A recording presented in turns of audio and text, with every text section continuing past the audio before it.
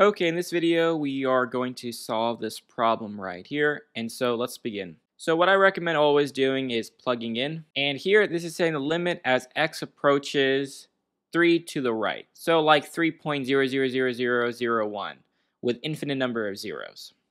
So let's try this out. We could say we have ln parentheses 3.0000 repeating zeros 1 minus 3.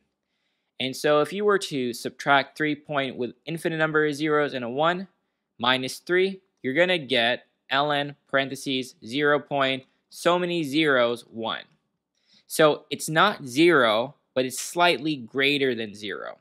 Now, to the right, I have a quick sketch of the graph y is equal to ln x. And you notice when the value of x is almost 0, but not touching 0, but almost 0, it goes straight down to negative infinity. And so for this problem right here, our final answer would be negative infinity, because ln parentheses very close to 0 to the right is going to go straight down to negative infinity. And so this right here is our final answer. Also in the description box, there's two playlists. One playlist contains specific categorized limit problems, and the other contains random limit problems. And that's pretty much it for this video.